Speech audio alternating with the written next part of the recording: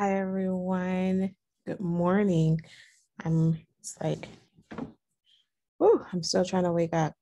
So I have my skinny brew from It Works, and know that you can purchase it on my I think it's in the link. And for skinny brew, I just use, like I said, I use a little bit of cream because it is like black coffee. I don't use any sugar at all. Uh, but it does smell really good. It smells like a good, really, and I use my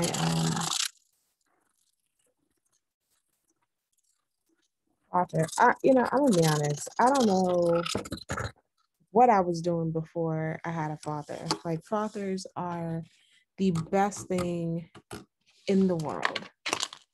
Seriously. I'll never do this and not make a mess. Anyway,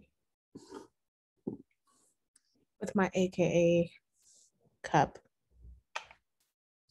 I sometimes catch my husband drinking from it, and I'm like, why?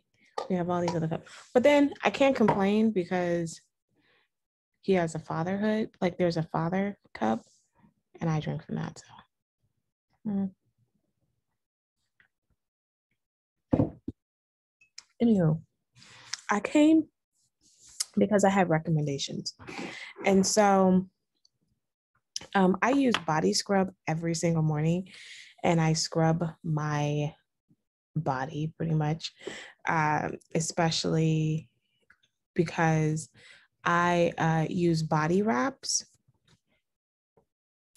and it's a great way to like scrub down like oil and stuff like that, and it just leaves me with a very, very good fresh feeling. And so I want to show you.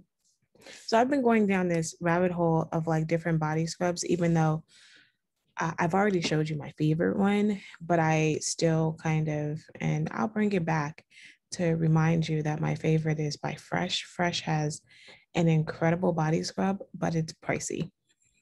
And so therefore I've been trying to like find other supplements. So I tried that Bath and Body Works. Bath and Body Works has a great body scrub, but I think they discontinued it. It's the aromatherapy. I think of the name. It's the aromatherapy that is I think it's their signature one. Because they make the most products from it. It's the green one. So it's like I eucalyptus, and I use a eucalyptus mint, and I use a lot of eucalyptus mint, especially when the kids have a cold. That's when it's like, okay, let's break out all the eucalyptus. Anyway, by the way, since we've been on quarantine, my kids have gotten sick once, and that's recent. And what's so fascinating about, they've had a cough and a sniffle. She had the girl child, and this has been a year. And when she caught a cold, I was like, wait, what is that? I don't even, it's like I forgot what colds were like. And so what I was thinking of, and even this cold that she has, nothing to what it used to be. Like it used to take her out. And it used to be like at least a week or two, maybe three, before she feels like herself. Like a couple of, like literally 2 days, the cold's gone.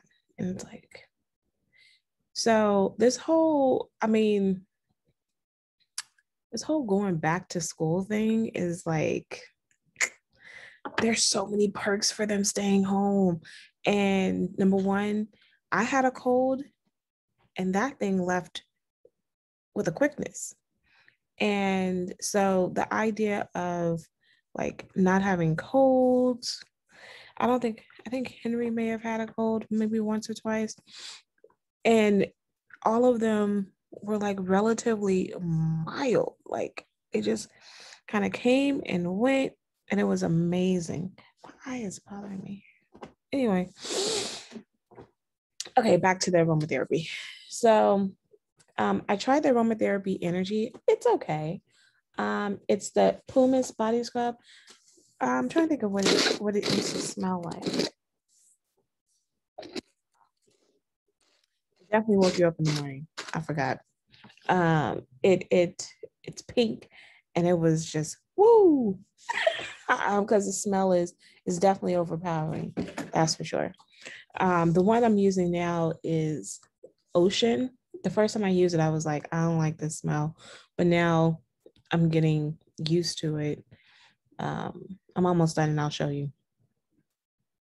Fresh, I've used Vitamin Nectar, and I'm gonna tell you that when I first did it, I was like, ugh, I cringed because it had a lot of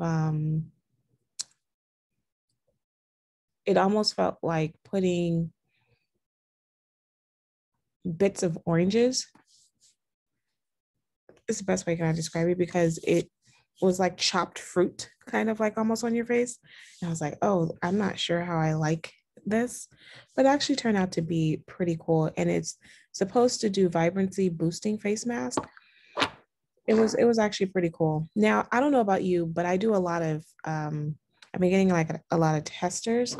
And so I really love testers only because I feel like it gives me an open window to see if there's something that I really like. And I got this tester here from Kate Spade, is Live Colorfully. And I'm gonna tell you that it's not easy to find.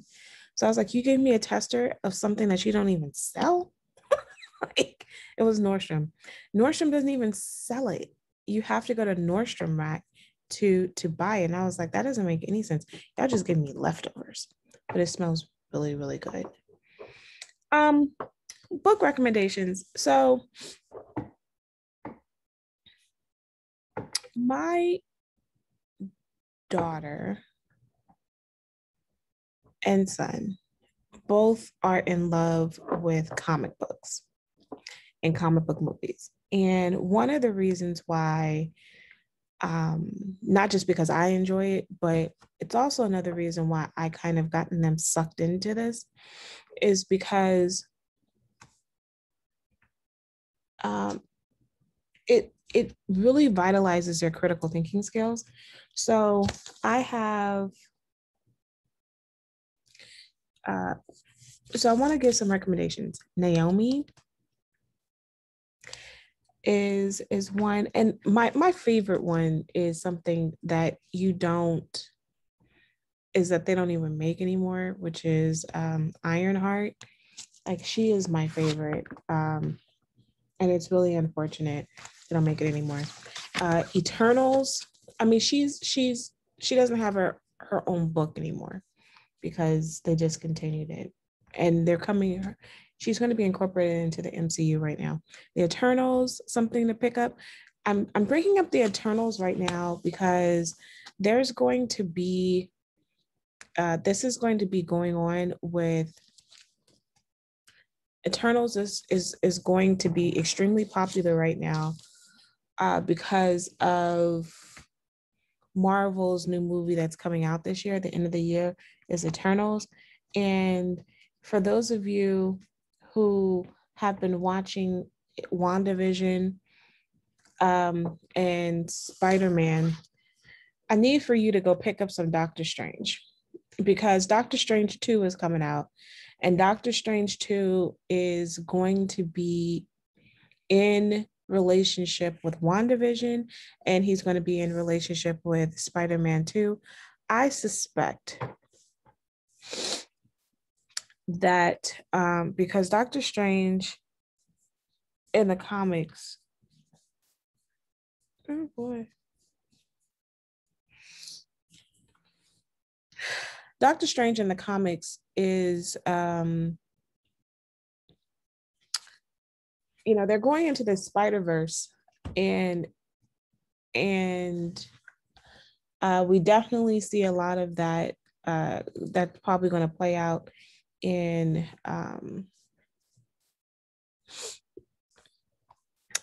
with after WandaVision's over, and I suspect that Doctor Strange, because Doctor Strange has had a relationship with, well, I mean, he's been with a few of them, but um, definitely with Spider-Man and definitely with Wanda. And if you see that very last scene of WandaVision, you see that she's kind of off to herself, kind of beginning to collect her thoughts, and is doing a lot of the same powers that we see with Doctor Strange. So I do think that you really need to pick up, especially since Doctor Strange, the sequel is coming out finally, because Doctor Strange actually is um, one of my top MCU films. So, and the after credit scene, I was like, we have yet to deal with this after credit scene. So I don't understand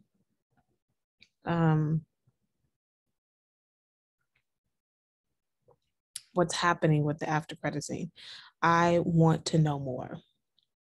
So, and I think a lot of MCU, especially because I'm on a podcast, Nerdorama, and a lot of them are questioning this Eternals connection, especially.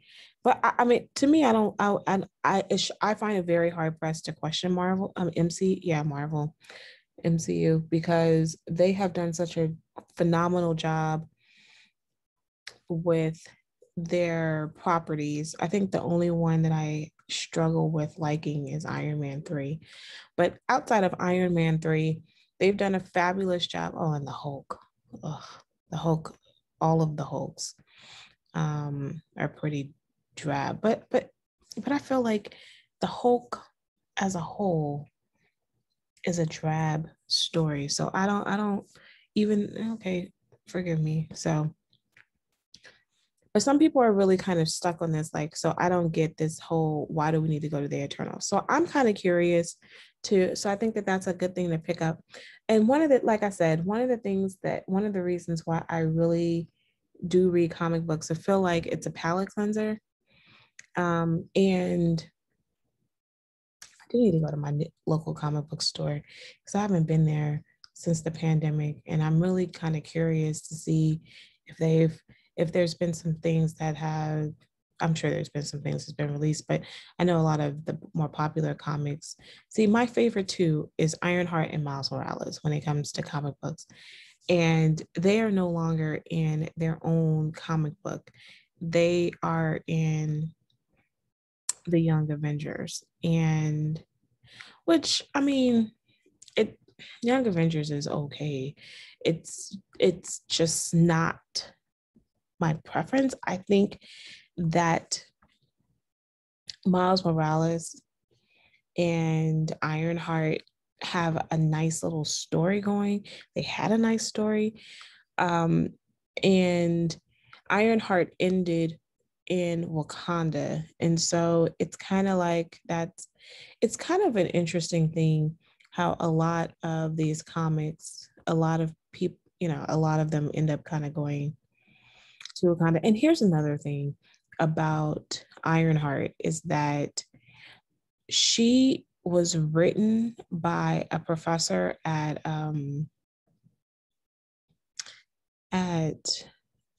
Temple, a Black woman. And I mean, there's not even a novel on Ironheart. There's a novel on Shuri, and I have it. I just haven't read it. And there's a few novels on Miles Morales. Both of them, all of them done by men. So that's kind of a strange thing. Anywho, I guess I should I don't need to drag this on, but definitely begin to start picking up. As you can see, my chair has been going down. I need to buy my husband a new chair. His chair is kind of sucks. Anywho, have a wonderful day. Hope you enjoy my recommendations, and I will see you later this week.